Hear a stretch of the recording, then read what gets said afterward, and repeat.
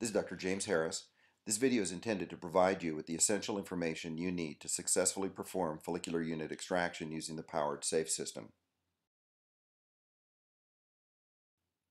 Before I discuss the specific steps involved in follicular unit extraction using the powered SAFE system, I'd like to talk about several other topics which I feel are worth mentioning. The first one being the issue of dull versus sharp punches. Dull punches, because of their design, afford a certain amount of latitude in terms of the surgeon being able to assess accurately hair emergence angles and directions. Transection rates in my hands, and this includes initial surgeries as well as revisions, taking grafts from scar tissue as well as body sites such as the beard, chest, and abdomen, has been 10%. A recent presentation at an ISHRS meeting, a very experienced surgeon using a sharp technique noted that in experienced hands, there was an average of 28% transection rate. I also have some experience with robotic systems. We've tried for a long time to use sharp dissection techniques, but the rate of transection was too great to be viable. We switched over to the dull punch system, and now we have very good transection rates, seeming to average less than 10%. The chief advantage of the powered SAFE system is that it's a single-step dissection process. What this allows for is a very high rate of graft extractions, approximately 500 to 700 grafts per hour. I have been able to achieve burst rates of over 1,000 grafts per hour using this system. Over 95% of patients are candidates, and I would venture to say that probably 99% of Caucasian patients do very well with this method.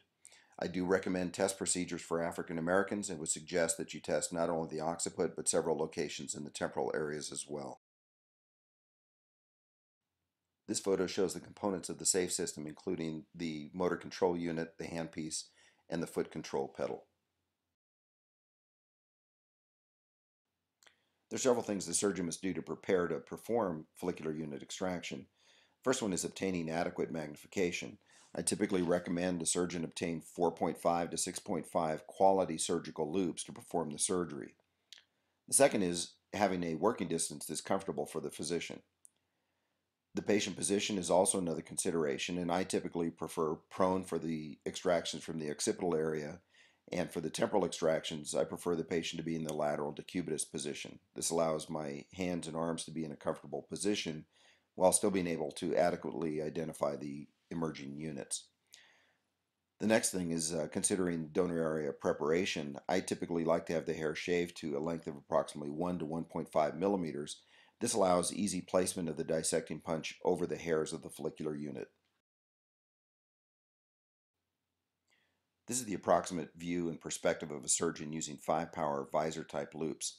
Although it appears that there's adequate magnification, I can tell you that in my experience in teaching physicians to perform FUE, that the number one reason for the inability to correctly target and center the punch over the follicular unit is that there's inadequate magnification.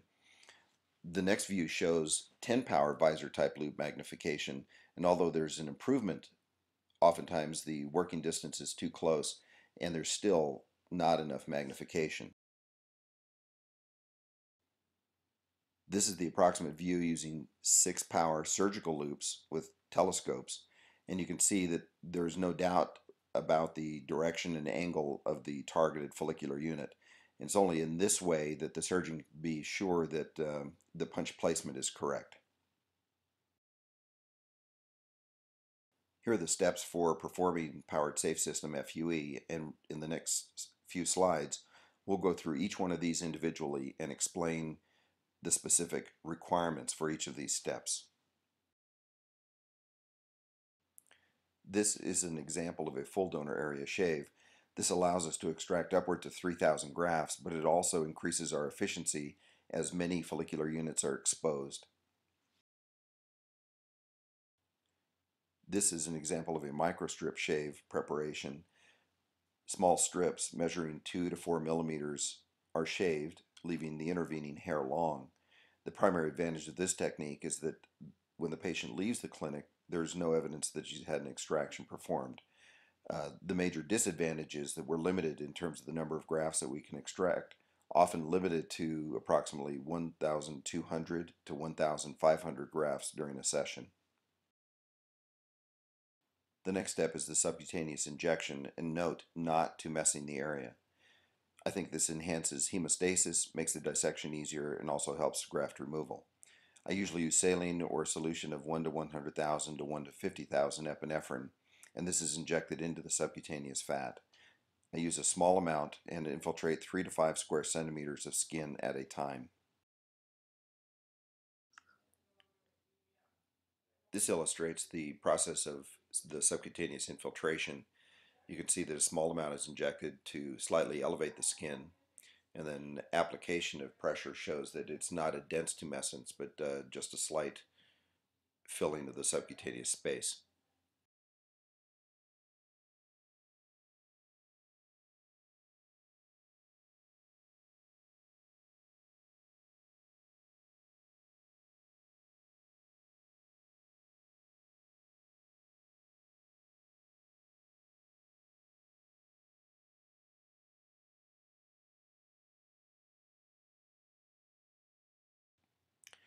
The next step is setting the speed adjustment on the drill. This is a very critical step. The initial speed setting needs to be in the first third of the range, and I'll show this in a slide here shortly. The speed has to be high enough to allow easy entry of the dull punch into the skin, but you also need to note a decrease in the speed as you advance the punch. This allows the rotation to slow down and allows the dull punch to do what it needs to do to dissect the follicular unit free from the surrounding tissue.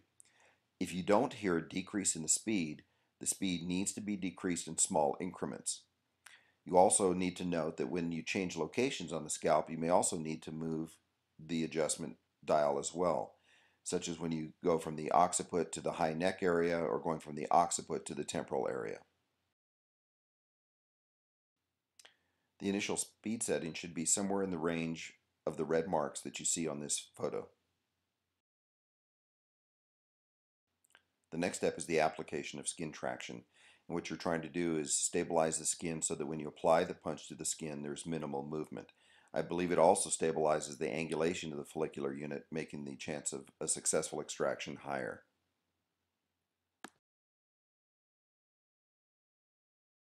This photo illustrates the skin traction. In the upper left, the hair-bearing margin is at the 0 mark on the ruler. After superior traction is applied on the right side, you can see that the hair is now at the 5 millimeter mark. The next step is the actual dissection of a follicular unit graft. I typically recommend that the foot bevel be depressed to start the rotation. Next, you align the dissecting punch to the approximate exit angle of the hairs. Engagement of the punch, which is placing the punch onto the skin surface. Advancing the punch with steady pressure, allowing the punch to dissect to the depth limiter. Listening and observing to appreciate a decrease in the punch rotation speed. If you need to adjust the rotation speed, do it in small increments. I usually recommend dissecting 4 to 5 grafts and evaluating these for burials and transections. You should adjust the entry angle if you need to at this time. We'll now go into these individual steps, and I'll show a series of slides and videos illustrating each one of them so that you can successfully perform FUE. So the first step in the dissection of the follicular unit is punch alignment, and this is where it's critical to have adequate magnification. This example shows the follicular unit being aligned too closely to the inferior edge of the dissecting punch, resulting in a transection. Ideally, you would like the punch such that the follicular unit is in the mid portion or closer to the superior edge of the dissecting punch. This example shows the alignment of the punch such that the follicular unit ends up in the middle of the punch lumen. This is ideal, as is the next example, in which the follicular unit is aligned more towards the superior aspect of the punch. Because the motion of the punch is such that it's towards the follicular unit, this allows a margin of error. The next step is punch engagement, and this is allowing the punch to enter the skin before you advance the punch along the axis of the follicular unit. I usually recommend that the initial contact of the punch with the skin be made with the punch rotating. So the actual process is with the punch aligned to the follicular unit, you place the punch on the skin with slight force that's perpendicular to the skin surface. You do this for an instant before you advance the punch. This is a schematic of punch engagement. You can see the punch is aligned to the follicular unit and force is placed perpendicular to the skin such that the leading edge makes contact with the skin. This is left there momentarily, and then this can also be followed by additional perpendicular pressure such that the remaining edge of the punch enters the skin. The next step is punch advancement. So you see the punch is fully engaged and aligned with the axis of the follicular unit. The punch is now advanced deeper into the skin with gentle pressure, almost allowing the weight of the handpiece to allow its entry into the skin. The next video segment will show punch engagement. The initial 2 attempts will show proper punch engagement, and you can see the perpendicular force followed by the advancement of the punch. The 3rd attempt shows immediate advancement without engaging the skin first, and you'll see that the punch slides across the surface, transecting the grafts. So here's the perpendicular force, followed by advancement of the punch. Again, repeating this, perpendicular force, then advancing the punch. And then finally, contact with the skin with just immediate advancement. And the punch slides across the surface. We'll repeat the same segment again.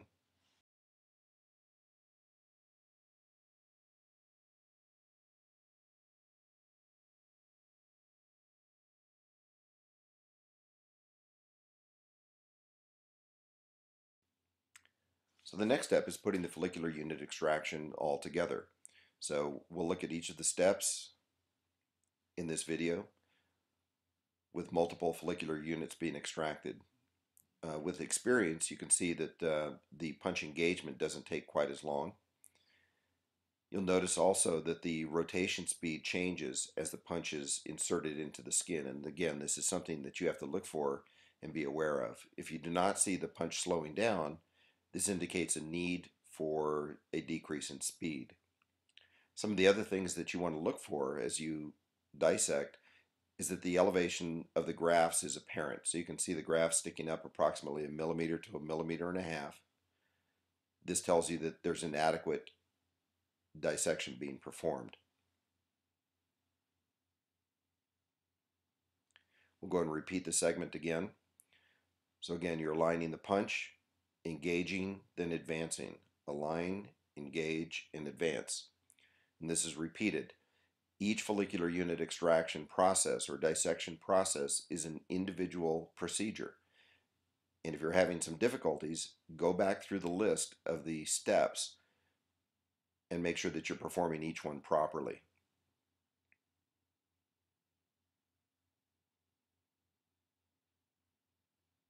These grafts are being extracted with a single forceps and single pull.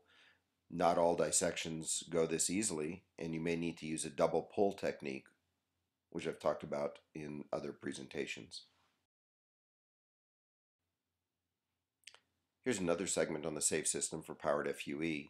In this case, this patient has had a previous follicular unit extraction. You can see the previous sites. Superior tension is applied. And then typically to gain some efficiency, we'll use 2 people extracting the grafts after the dissection has been performed. Now that you've seen all the steps for follicular unit extraction using the powered safe system, I'll just go over a few hints. The first one is let the drill do the dissecting. In other words, don't force the handpiece. You can almost let the weight of the handpiece itself advance along the follicular unit without providing any undue pressure. I would also begin with lower speed settings. This is a little bit more forgiving, and until you gain some experience, keep it slow. The other thing is make sure that the speed setting that you've selected allows the drill to slow down as you advance the punch. You have to look for the decrease in rotation speed as well as hear it. With experience, though, you can increase the speed. Also look for graft elevation following your dissection. This indicates that your angles and directions of the dissecting punch are right on target. If you notice burials and transections, this is an immediate indication that you need to make an adjustment of the insertion angle or ensure that you have proper punch engagement, or you might need a decrease in rotation speed. If If you notice graft burial, this indicates a need to change your technique slightly. The most common remedy is to decrease the angle of insertion just slightly, usually just by a few degrees. You can do this by bringing the handpiece just slightly closer to the skin surface. The second suggestion is to ensure proper punch engagement. If this doesn't help, examine the hair exit angle to determine if you need to increase the insertion angle. If you do have graft burials, you should make an attempt to find the graft. I'll typically place mild pressure around the site to try to induce its extrusion. You can also dilate the site with a small hemostat in order to explore the site. Usually the grafts are found at the superior aspect of the dissection site. That would be at the site nearest the obtuse angle of hair exit as shown in the diagram below. If you notice transections, your rotation speed may be too fast. This will cause the dull punch to act like a sharp punch and reduce your margin for error. The second issue may be the angle of insertion. What I typically recommend is that you examine the transected units, and this will give you hints as to the corrective action to be taken. This slide depicts how examining the transected follicular units will give you the information you need to take the proper corrective action. In example A, the red arrow points to the transected hair within the follicular unit. The blue arrow points to the obtuse exit angle side of the hair. This would indicate that if you had placed a more acute angle on the punch, it would have resulted in an intact follicular unit. So again, if the transection occurs on the obtuse angle side, you need to enter more acutely. The opposite is true as in example B. In this example, the transected hair occurs on the acute exit side, as shown by the red and blue arrows. The proper corrective action in this case would be to make a less acute entry. This would have resulted in an intact follicular unit. I would encourage you to pause this slide, examine it, and read the captions to obtain full understanding. I'd like to take a moment to review the steps. Each follicular unit dissection is actually a repetition of each of these steps, and if you start to have trouble or notice difficulty dissecting the grafts, I'd like you to review these steps and ensure that each one is properly followed on each extraction. So ensure that you have superior skin traction. Align the tip to match the exit angle of the hair, engage the punch properly, and then advance the punch. This is followed by checking for graft elevation to indicate that you have proper dissection. When you gain experience with follicular unit extraction, you'll come to realize that the follicular units themselves have a certain pattern and flow. As you're performing the follicular unit dissection, you'll be able to have this innate recognition of the changes in angle and direction, and you'll be able to adjust to these. That's why I recommend that you perform the follicular unit extractions in a systematic, stepwise fashion, meaning left to right or right to left, rather than skipping around. If you skip around, you won't be able to make these subtle changes. Weight and balance are very important, and by that I mean how you handle the handpiece is very important. If you don't handle it right, you'll develop fatigue and make the dissection more difficult. So find a way to hold the handpiece that makes it comfortable for you and that you'll be able to sustain this over a long period of time. You also need to realize that each individual follicular unit dissection is a procedure, and that procedure involves certain steps that I've already described. If you're having trouble with the dissection or a certain patient, go back to the basics and make sure that you're doing each step properly. If you notice transections or burials, this is an indication that you need to change something in your technique.